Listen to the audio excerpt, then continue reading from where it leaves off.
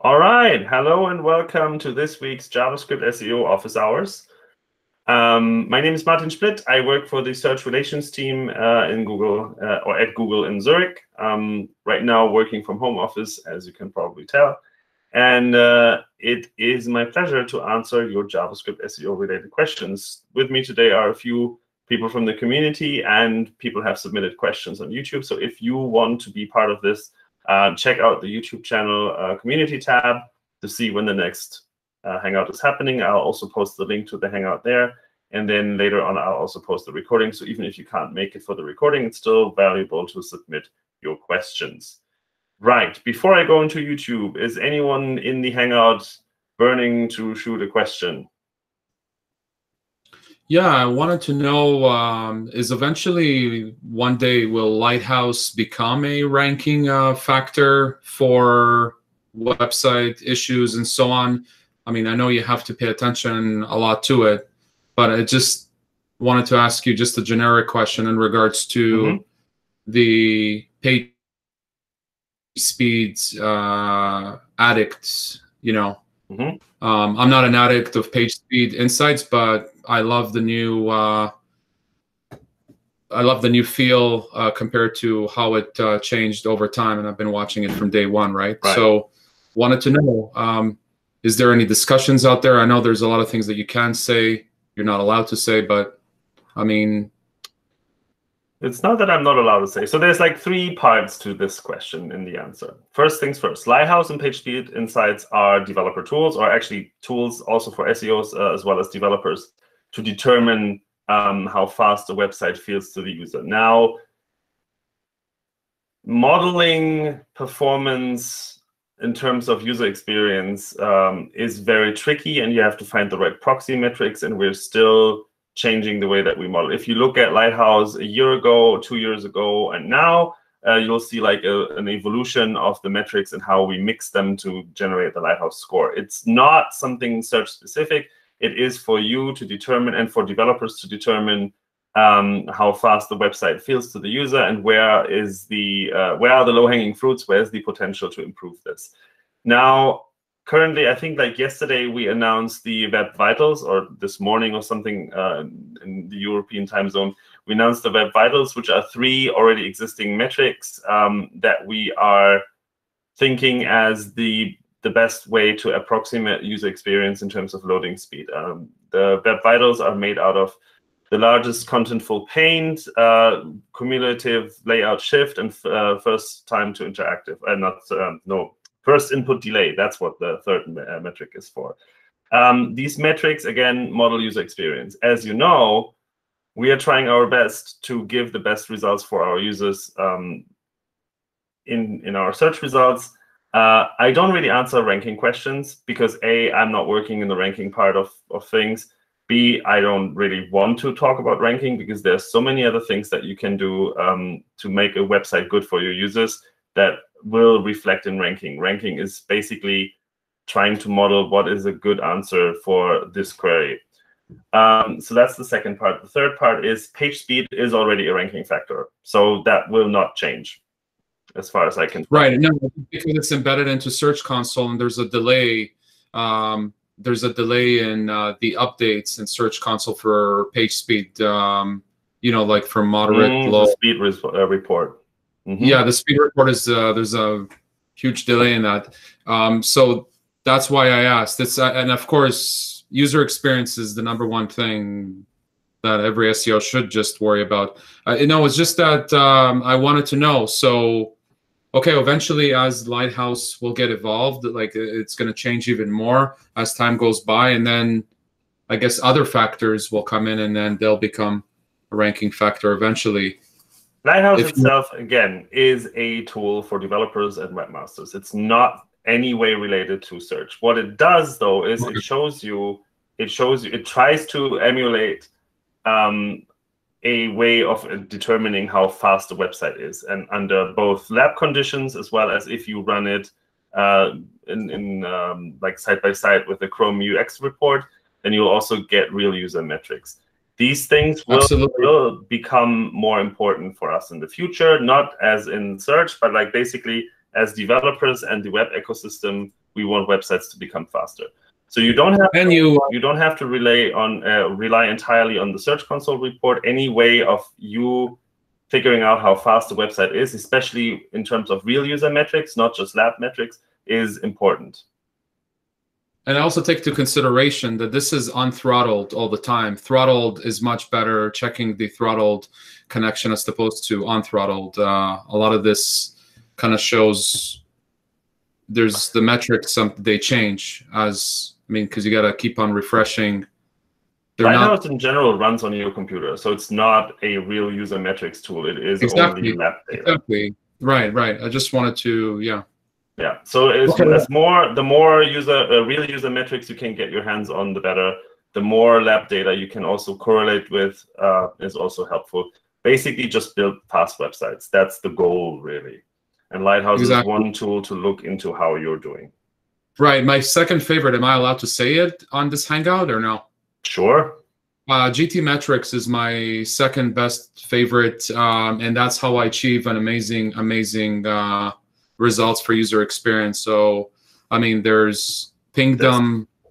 Plenty of tools, and you can choose whatever you think works best for you. It doesn't really matter, because none of these tools shows you the reality. They are all giving you different views in terms of what we think of as performance and how we are all modeling performance. And when I say we, I mean the entire world, the entire web community is trying to figure out a way to model speed and performance. What's important, the reports within Search Console and seeing which pages suck and why are people not coming there. That's what I really watch for, is the user experience. So yeah. Nice. Yeah. Awesome. Thank you very much for the question. Yeah. I think I'm gonna drag one from YouTube in, and then you'll get the next chance in the Hangout. Hi,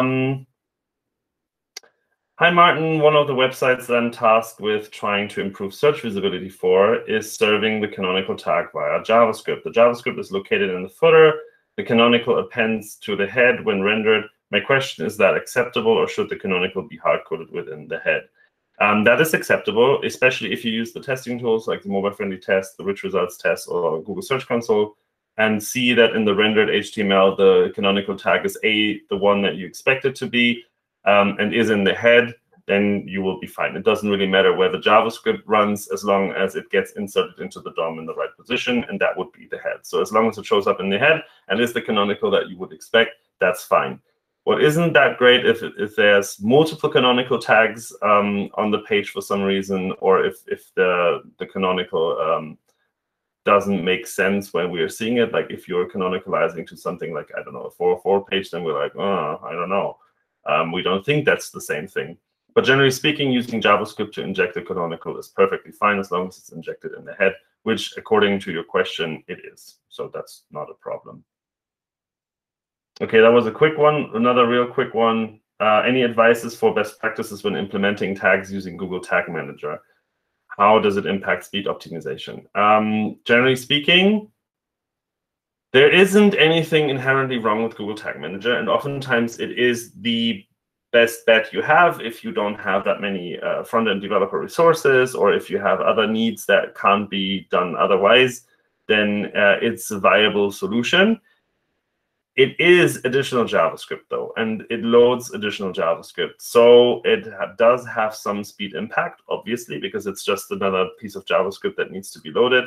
So my best practice is, if you can implement it directly in the page or with your own JavaScript that you have to ship anyway, then do that. If you do not have access to developers or actually making changes to your site yourself, and Google Tag Manager is the way that you can actually influence things on the site and implement additional tags, and use that. But don't use it if you can avoid it, because it is an additional dependency. It is an external piece of JavaScript that has to be loaded. So reducing that is generally a good idea. That being said, there's nothing inherently wrong with using Google Tag Manager. All right. Question from the audience while I'm scrolling YouTube for the next question. I think I submitted one on YouTube, but I can't find it at the moment. Maybe we can do it like that. Sure. So we're currently building we want to build a React app, and we want to use pre-render to serve dynamically rendered content to Google. And of course, whenever you are entering a URL, it will always return a 200, which is because it's a single page application. Yes. There is a way for pre-render to serve to Googlebot 404 or 301.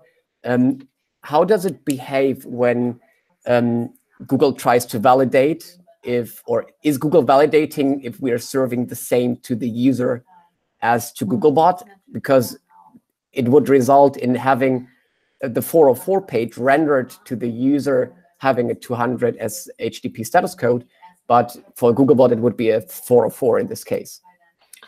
How is generally that? So the question aims in the direction of, is it cloaking to do that? Exactly. Generally not, unless you do really shady things with that, then it's not cloaking, especially if we are seeing that the page that is served with the 200 OK is also basically just an error page, then we would highlight that as a soft 404. Unless we're seeing it because of dynamic rendering, we're seeing it as a 404 page, then you are in safe waters. So that's not something that you need to worry about, generally speaking. Okay, perfect. Awesome. Martin? Yes. Just a quick question.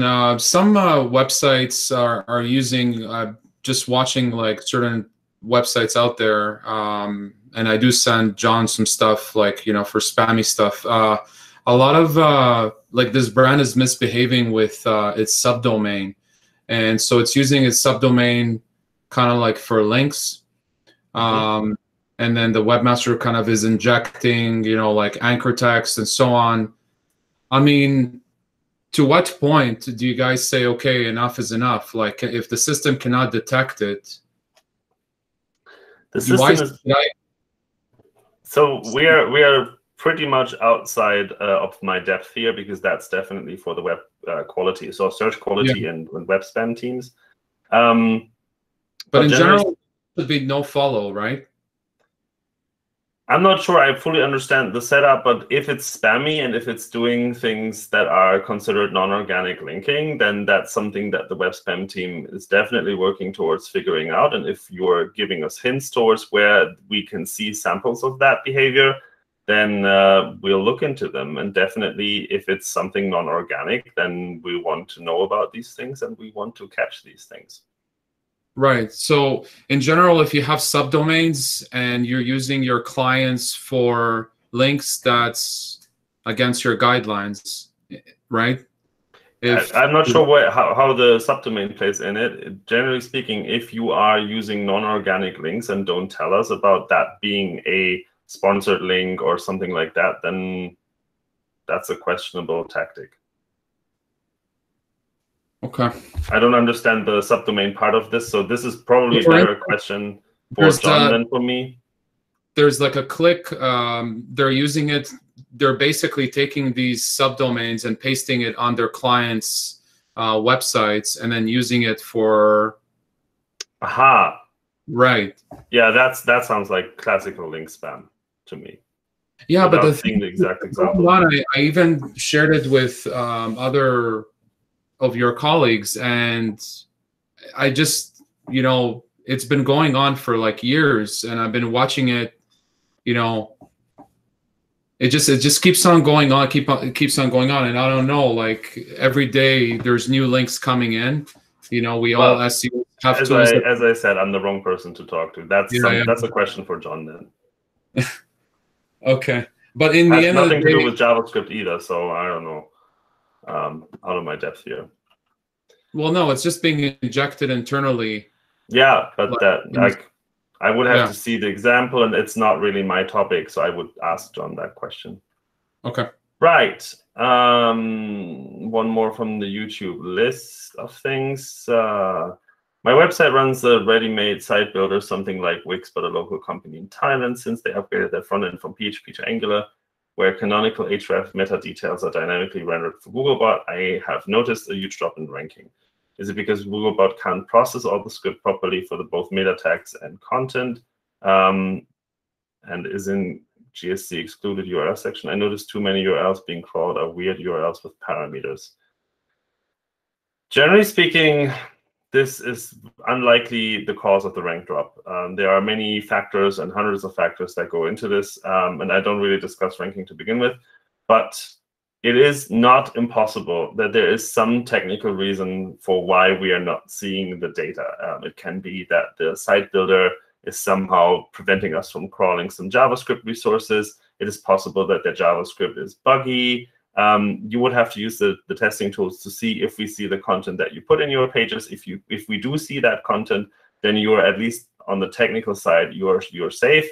But then you would have to figure out, like, if any of the other things is off. Like, is the page really slow?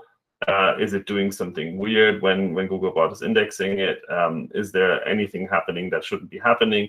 It can also be that their sitemaps are not helpful, because if you say, like, you're seeing lots of URLs with parameters that you don't expect to be there, then that's probably a problem on their end, where they generate additional URLs, and that is not necessarily helping us. And then combine that with a technical issue that there might be, then you would have very easily an interesting situation at your hands that you need to clean up. So I would talk to the platform that you're using to figure out what they do, how they do it, and how they can help you resolve these things. Without looking at the URL, it's impossible for me to judge what's happening. I have a React static website hosted on React static, okay, on AWS S3 behind an AWS CloudFront CDN. How can I do a redirect, 301 redirect on the client side? There is no such thing as a client-side 301 redirect. 301 is the HTTP status that you're using. The HTTP status comes from the server. I'm not 100% sure. I haven't used S3 and CloudFront in a while, but I'm not sure if you can set that up on CloudFront. I guess you could potentially route some URLs through Cloud Functions or something, and then actually could generate a 301 response. But once you are in user and client land, basically, once you're in the browser, there's no such thing as a 301 redirect. What you can do, though, is you can use JavaScript to generate a client-side redirect. That is not a 301 redirect. Googlebot does follow those and pretends it to be like a normal redirect, so it doesn't really make a difference to us if it's a 301, 302, or a client-side redirect. So that's a way around this problem, but there is no such thing as a client-side 301 redirect, because 301 is a server-side HTTP status. Okay, one more, and then a question from the audience. We have a website which is built on Angular and has a client-side rendering. Well, yeah, which means that when you view the source, only you see the Angular tags and the code and no text. The text is dynamically shown after the page loads. When switched to server-side rendering, it shows the content wrapped around the tags. What would you suggest, client or server-side rendering? I guess according to me, I should go with server-side rendering, as Google will require the text content to be crawled and indexed to understand the context. Yes and no.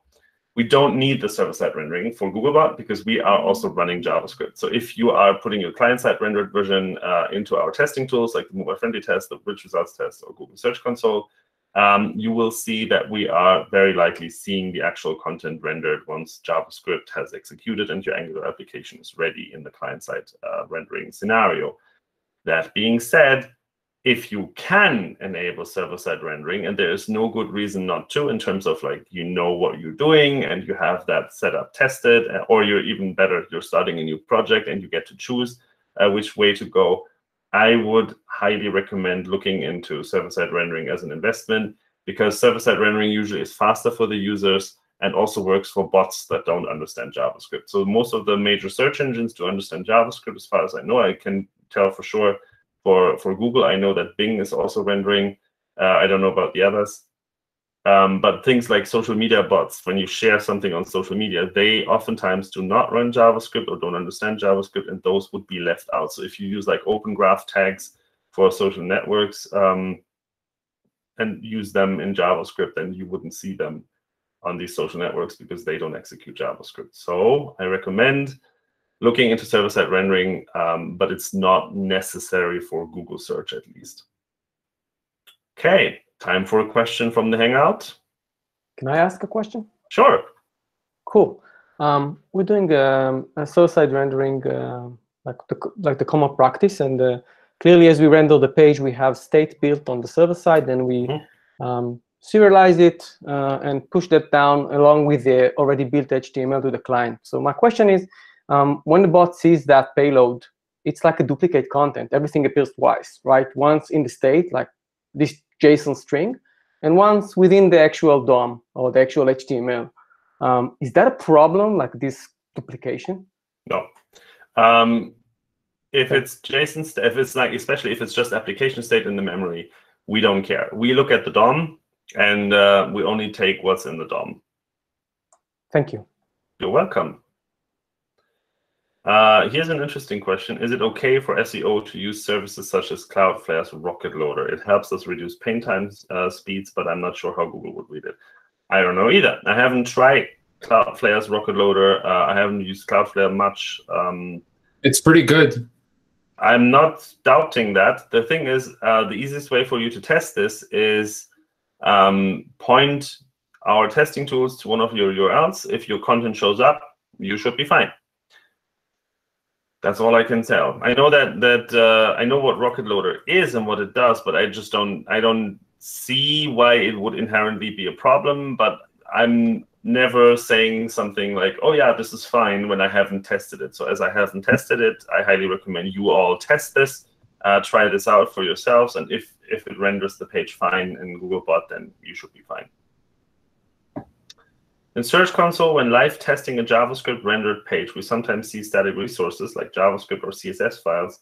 The requests are failed, but there's no details about why they failed. Retesting the same page can sometimes work. What is the recommended way to debug such issues? This is unfortunate, but this is a limitation of the testing tools, unfortunately. So the thing is, generally speaking, the way to debug these things is look at the reason in the mobile-friendly test. For instance, there's a reason field or something like that. Let me actually see if I can bring this up on the screen real quick. I should be able to. And maybe I'm actually getting an error now. That would be convenient, but maybe I'm not. And then I have to deal with the fact that I'm not getting the error. I want to share a Chrome tab. Oh, my screen has gone again. This becomes really annoying that it does that now. Okay, here we go. I think this has something to do with the screen getting too warm because the sun is shining onto my screen right now. Okay, if I go to some, no, that's actually not.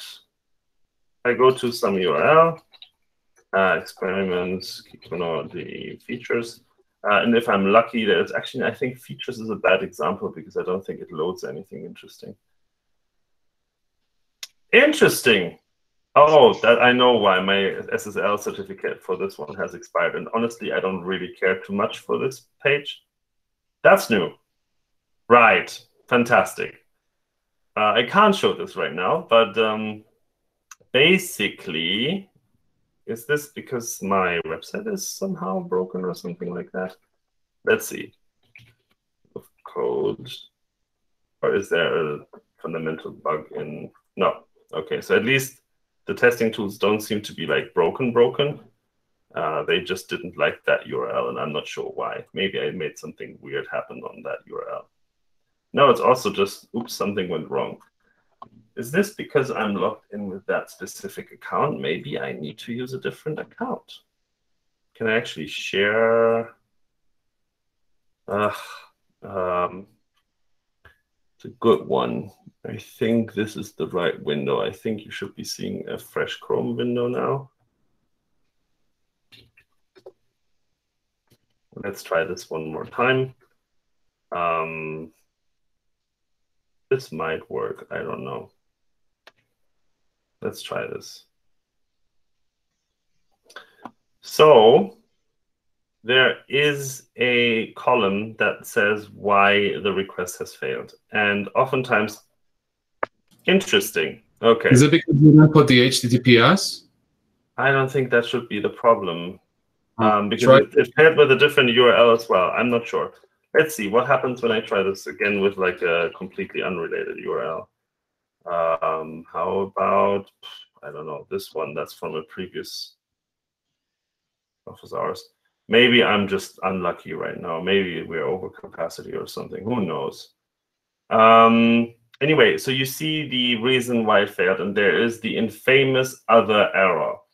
If you're seeing the other error column or status code or reason, I'm not sure what we call it in the tool, actually. That's why I'm trying to run the tool. The other error basically just means welcome to the world of limitations. While Googlebot, when we are indexing pages, is very patient with things and can retry stuff over and over again. So hypothetically, it can take anything between seconds to hours to I don't know how much, because we are retrying if something goes wrong. The test does not. The test does not have the affordance to actually, oh, status. Thank you very much, Dave. So the status in the resources tab tells you, okay, fantastic. So I have opened a random website that was in the previous office hours, I believe. And I can now share this with you as well, because this has actually finally loaded. So, and I think we are lucky because we actually, yes. So this happened multiple times in this case. Am I sharing the right window? I'm not sure. Yes, I think I share the right window. So if I zoom in a little bit, we see like here in the status, thank you again, Dave.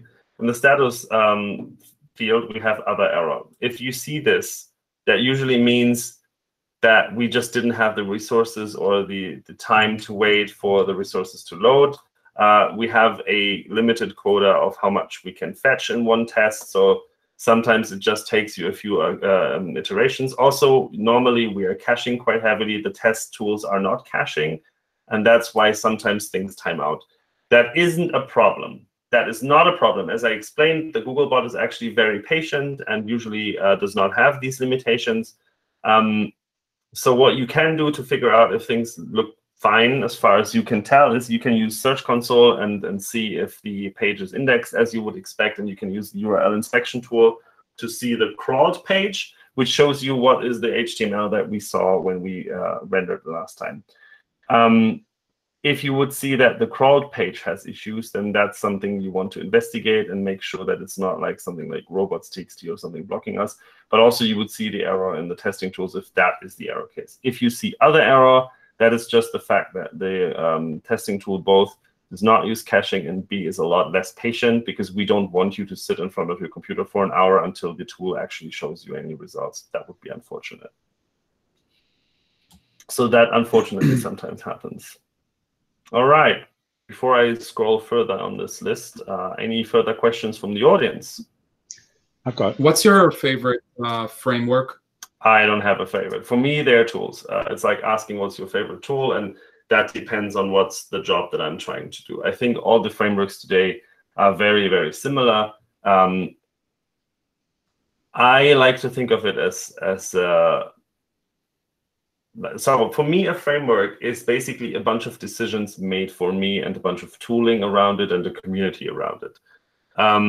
So for instance, if I say, okay, I work in a large company environment where we have lots of developers working on the same application together, and the teams are distributed, and the application is really, really big, and there's like a lot of interaction with the backend and everything, then I might want to choose a tool that facilitates the successful deployment and development in such an environment.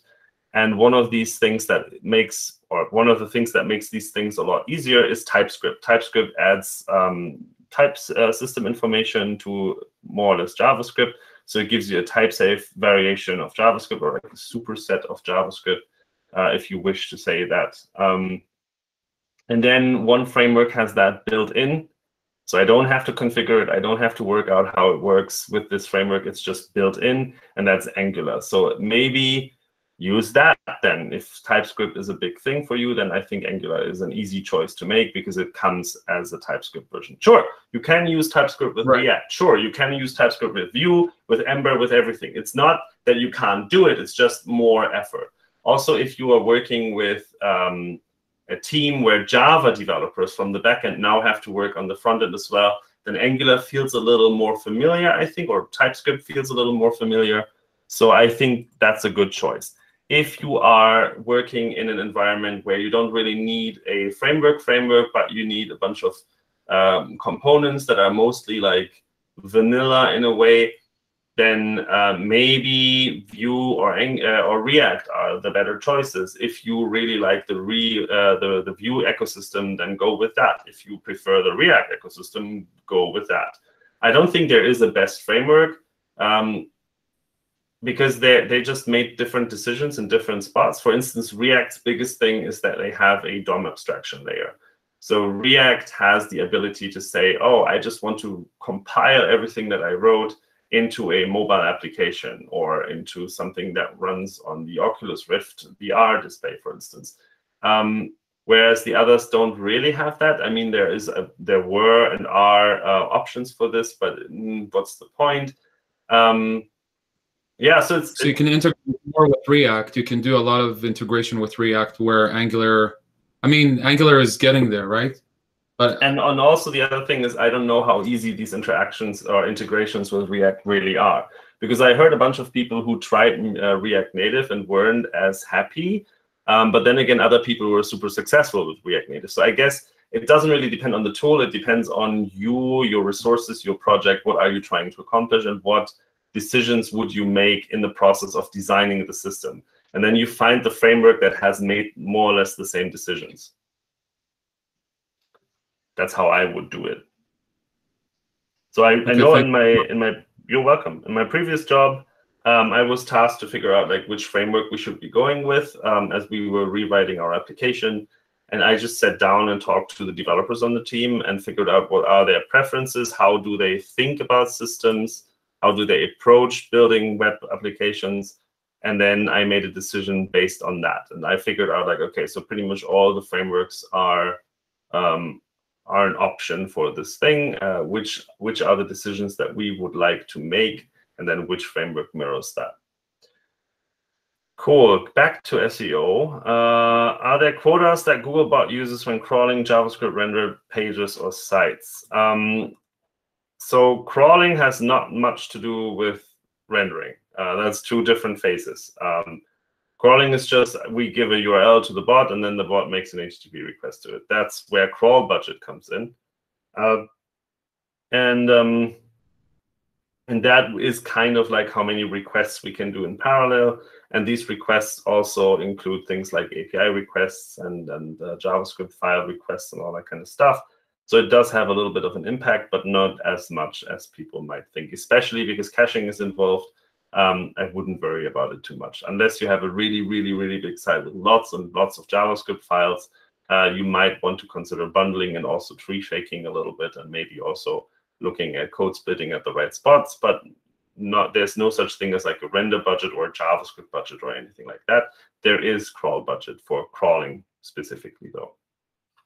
But that's also true for non-JavaScript websites.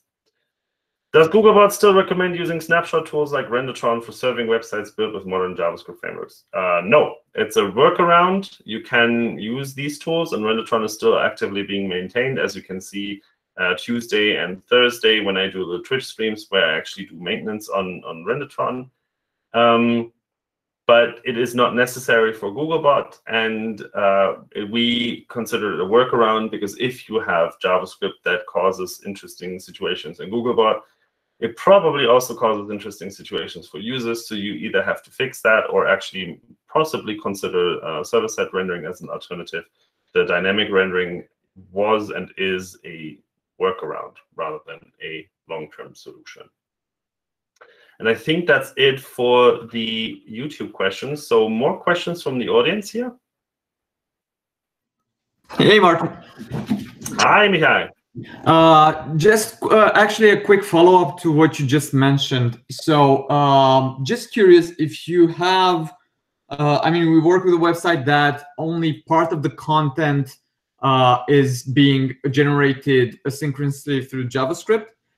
So it's an e-commerce website, and the product listings on category pages are loaded after the initial page load. Mm-hmm. It works very fast. It shows up okay in the URL inspection tool. Should they do anything special if everything seems to work fine as it is? No, I wouldn't fix what isn't broken. Okay, so no server-side rendering or anything special, or unless you have a good reason to. I mean, so as I said, like server-side rendering, if done right, is fantastic, but it's also an investment. If you don't want to have that investment made, or if it's not a priority and your website is fast already, then you're probably not winning as much. So I would not change something that works.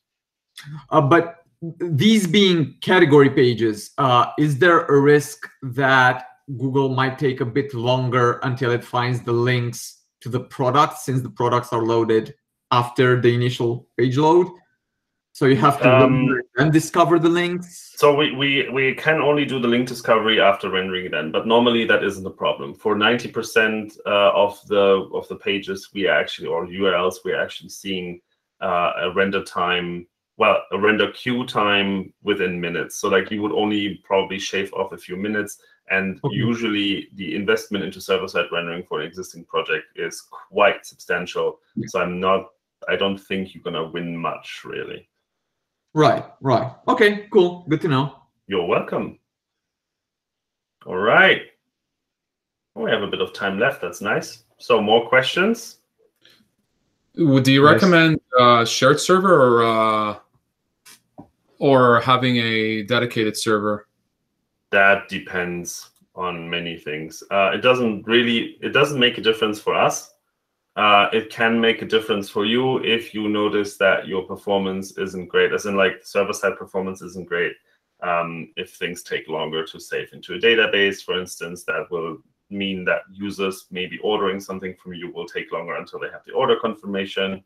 If the hoster doesn't balance things properly, then the server might go down because someone else is having a lot of traffic. So like, there isn't fundamentally anything wrong with a shared server, especially from our perspective. We're just going to do as many requests as we can reasonably do and want to do.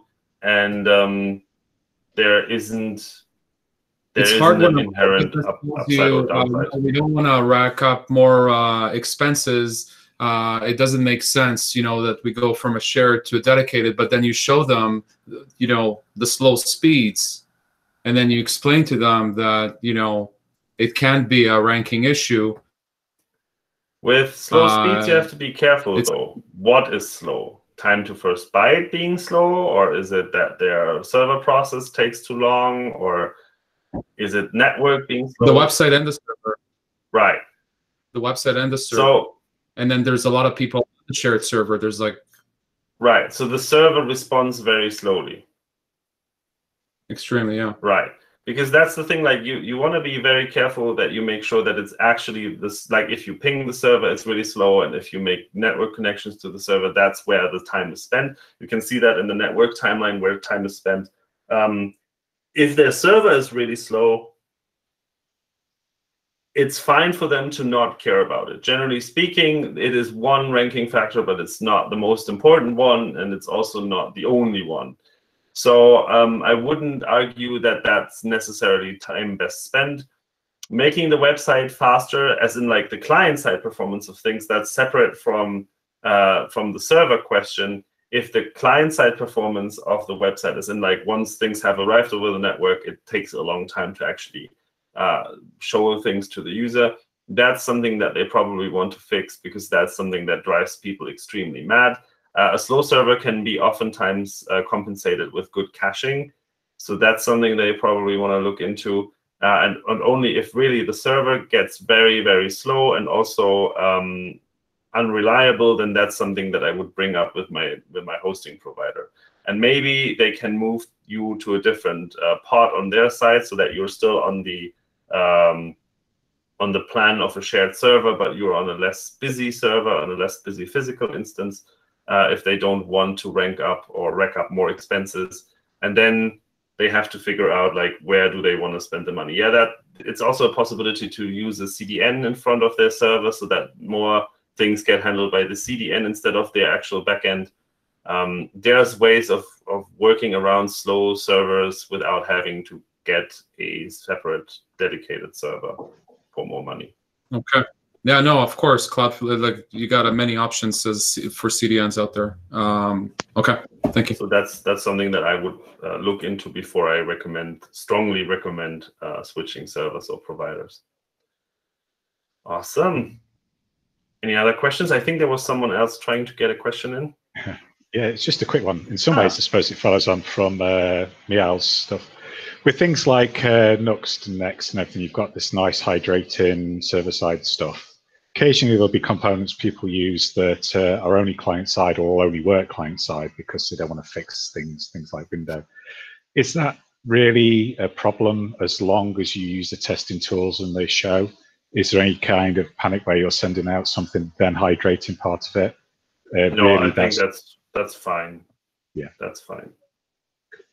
Again, like especially hydration is a really nice thing because you get best of both worlds normally, and if it takes longer to hydrate, that's okay, I guess. There's no inherent issue. It depends on. I would very carefully use the test tools to see if we are actually seeing what we need to see, and also things like Lighthouse will show you if there is things like layout shifting and all that kind of stuff that also is not great for user experience. But unless you see something wrong there, stick with it. It's fine. And just to follow up onto that as well, if that's right, do you know much about the CLS score, the thing that I haven't really looked into it yet, I have to admit, but I think it makes perfect sense, as that is a factor that is super annoying if you experience it as a user. The amount of things that popped up on my phone just because I clicked or tapped on something and it actually moved while I was tapping, frustrating, I tell you. So I'm really excited to see more work around these things, and it's also very impressive to look at how the metrics have evolved from years ago. We looked at page load time. It's like, what is a page load? Is it the time when the HTML is completed? Is it the time when JavaScript has completed? But what if? And yeah, it's quite interesting. And we'll see more in the future, I'm sure, because that's an ongoing challenge to better understand and model what performance means to a user on the web. Awesome. Do you think it's important? Sorry?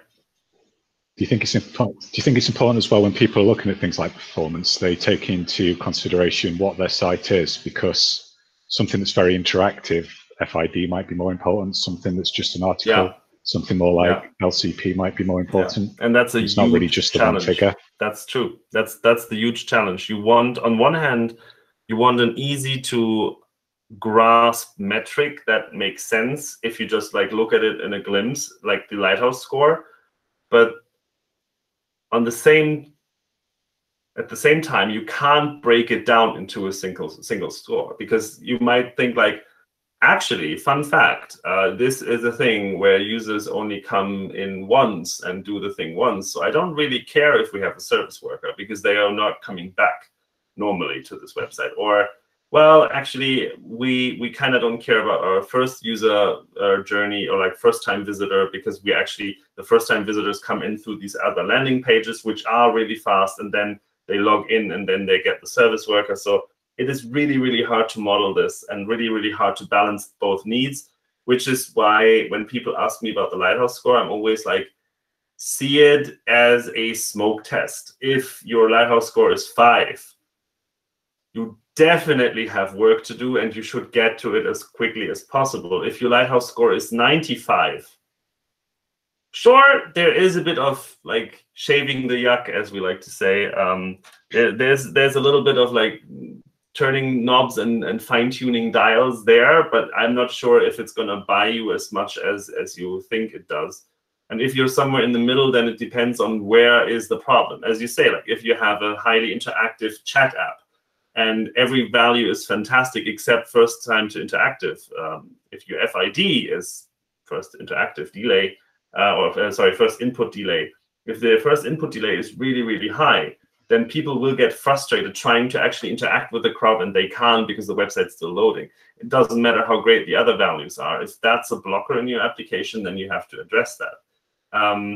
Whereas a website like Wikipedia might not care as much about the interaction delays, because they're like, well, we just have to get content for the reader to actually observe and read as quickly as possible. So we care more about the largest contentful pane.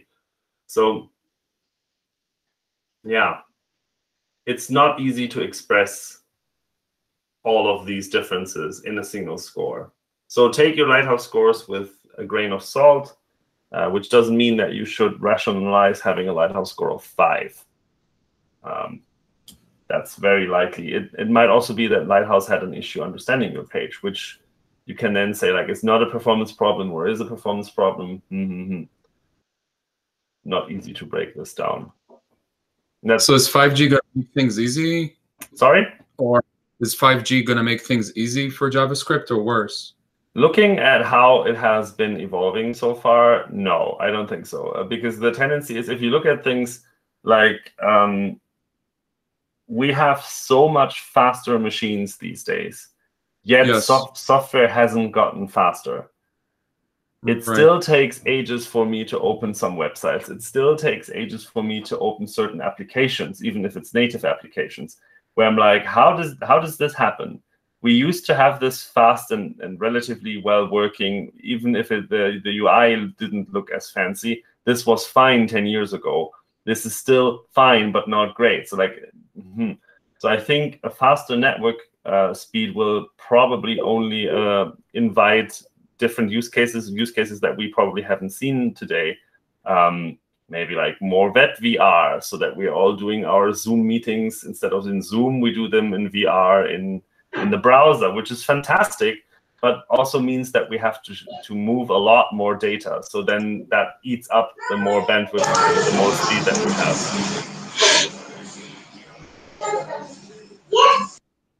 And sorry for that. And so I don't think that more bandwidth and faster mobile speeds will fix these issues inherently, because we tend to just use the bandwidth more than. Right. Hopefully I'm wrong. That would be fantastic, but I have a feeling that it won't be so easy. All right. Anyone else having a question? I think it's good time for the last question.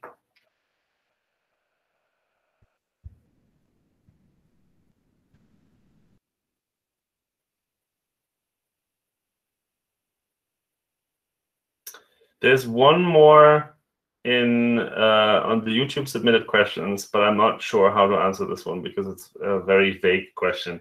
In what aspects should I be aware of, or what aspects should I be aware of if I want to change my website by applying single page with Ajax?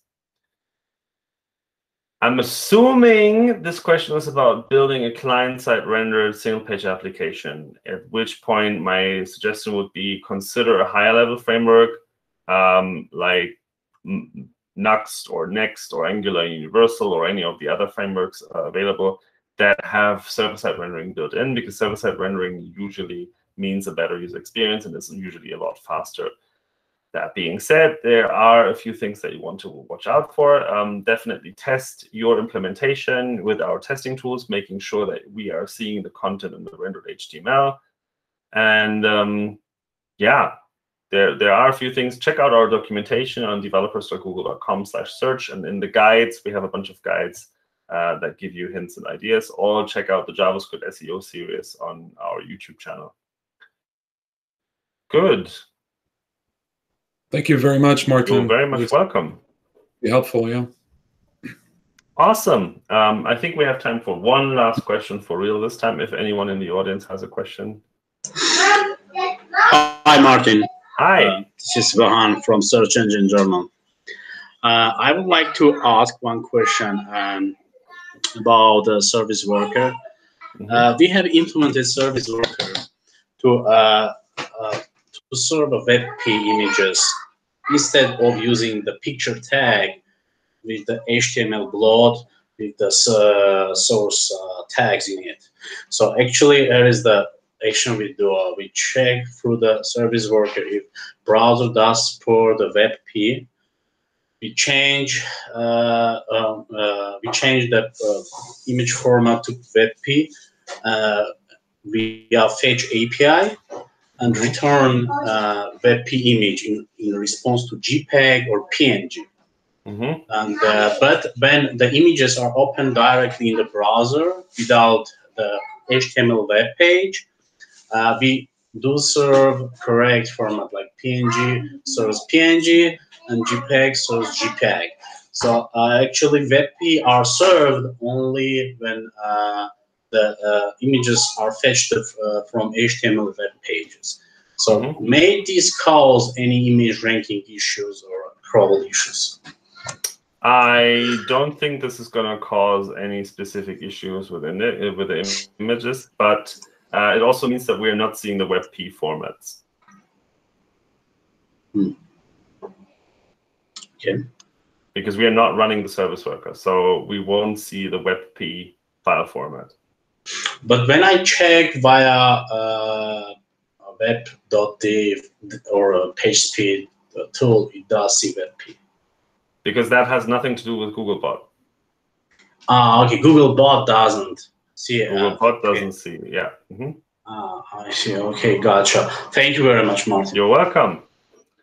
All right, ladies and gentlemen, thank you so much for joining this week's JavaScript SEO office hours. I hope that this was helpful and entertaining a little bit as well, especially I like the discussions that creep in every now and then. We will be back next week. I'll post in the community tab on our YouTube channel. This recording will be up soon-ish. And thanks so much for joining. Have a fantastic time and stay safe and stay well and stay healthy. Bye-bye. Thanks, Martin. Goodbye. Thank you. Bye-bye. Cheers.